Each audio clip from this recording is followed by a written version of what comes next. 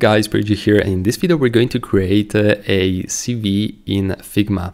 Now this opens up a debate as to is Figma a ideal software in order to create a CV, and my short answer is no. I would recommend maybe a software like InDesign, and if you really want to create a CV fast by leveraging some templates and not really focusing on all of the details, I would also potentially recommend Canva. However, you can definitely create a resume or a CV in Figma. And in this video, I'm going to share with you exactly how you can do it in a short period of time. So let's jump right into Figma and let's get started. So we're back in Figma, and the very first thing we're going to do is we're going to select the frame tool, and we're going to select paper, and in this case I'm going to go with A4 since I'm looking to create a CV in Europe.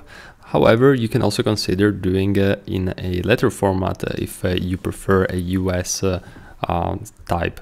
Now let's go over here and let's double click and rename this to CV.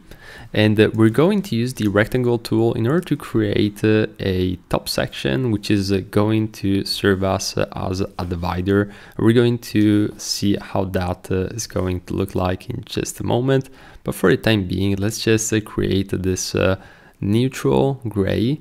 And as you can see, it's almost blending within the background. So I'm going to select the frame here. I'm going to add a drop shadow just to make the distinction more clear. I'm just going to turn on the blur quite a bit. I'm going to reduce the transparency so that we have this nice effect. Maybe at 12% could work pretty well. I'm also going to just increase the radius. Really not needed, but just something that I like to add within the design at this very stage. Then we're going to export it without the radius. Now let's go ahead and we are going to add a circle, or actually an ellipse, and this is going to contain the main profile picture of us, I would assume, in the CV. So let's center it, and I'm simply going to change the color to a placeholder for the time being. And now we're going to start adding the actual text that is going to have in the CV. Now, before we do that, we're also going to add a layout grid, simply because it's going to help us to have a structure within this CV. And I'm going to go with columns. I could also go with grids. This is an excellent opportunity to try grids, but maybe for the time being we're going to simply use columns, because I prefer going this route.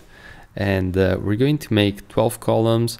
We're also going to add some margins so that we can have some more flexibility around the side, and we can make the content breathe a little bit. Now, as you can see, there's quite a bit of gutter, and I want to reduce that in order to make the design more flexible. And we're also going to change the color of this grid so that it's not too much visible as we're designing. I don't want it to be too prominent. So here we have our grid. Now let's start adding some text. So I'm going to write a name, and as you can see, I still have the styles from the previous design tutorial. So I'm going to go over here and let's write Helvetica, and I'm going to go with Helvetica Neue. And we're going to center this in line. Let's make the text centered. And we're going to maybe turn it to 16, and let's write here senior designer, senior UI UX designer, and let's decrease the font size of this element so that we don't have the major emphasis on that. And let's make this medium in the font size. So at this point, what I'm going to do is I'm going to add a line, which is going to serve us as the divider between the top section of this CV and the bottom one. And I'm already seeing that I want this rectangle, this top rectangle, to be a little bit smaller.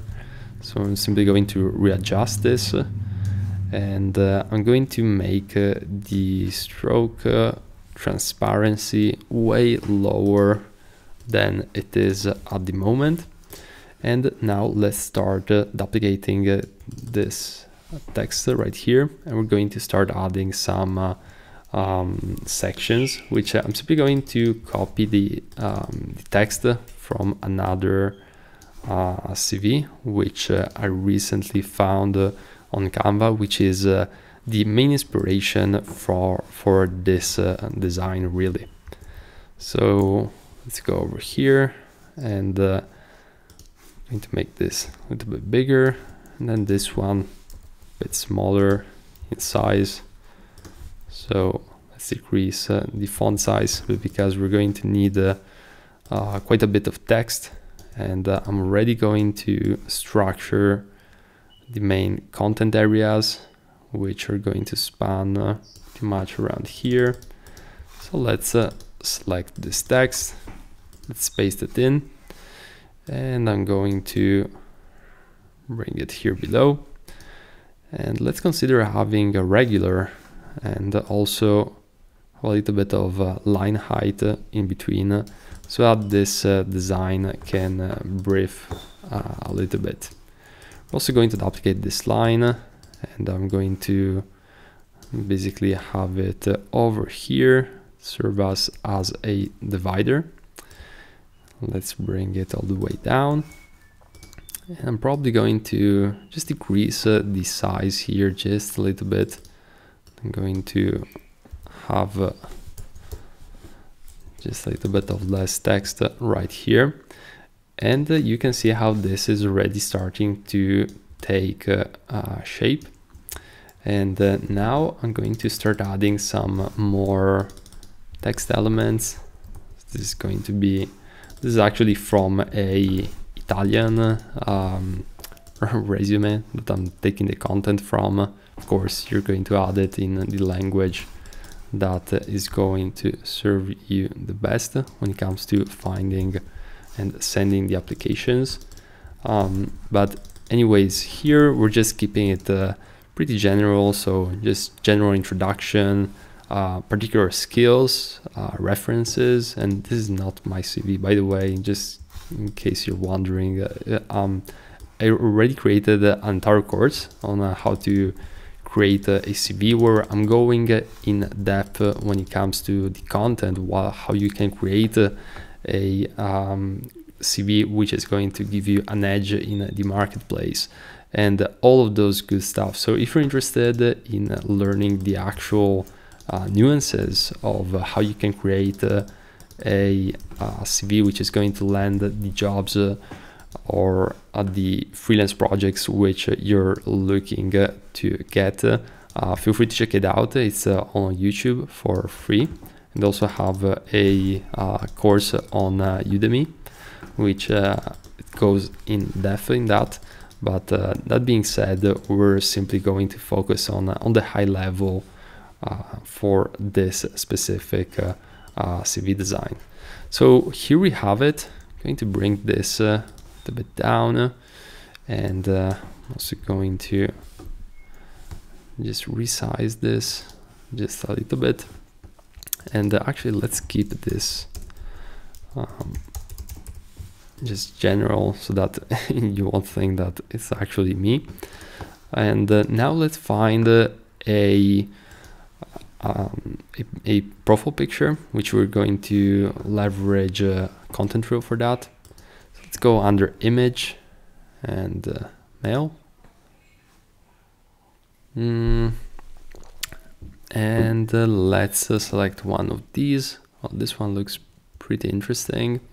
I think it looks good in the composition. So one thing that you have to keep in mind when it comes to the profile pictures is that it shouldn't only, look good as a whole, meaning the image itself, but it should look good in the composition. So for example, in this CV, we have a very light composition.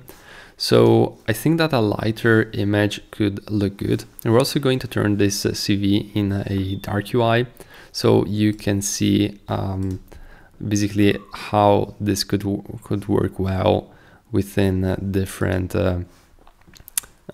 scenarios. So for example, this image, I think it looks really cool with this background. Maybe let's try and changing it up a little bit so it's lighter.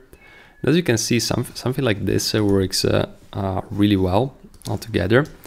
And in this case, I'm going to change things up, and I'm going to create a dark UI for this specific example. Let's make all of this white. Same for this one right here.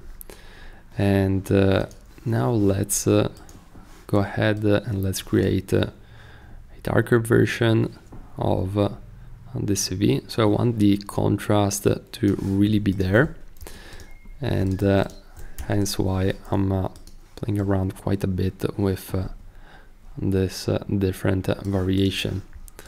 All right, let's make this maybe 20% or 15%, and here we have both our CVs done. So really hope you enjoyed this tutorial, and I'll see you in the very next one.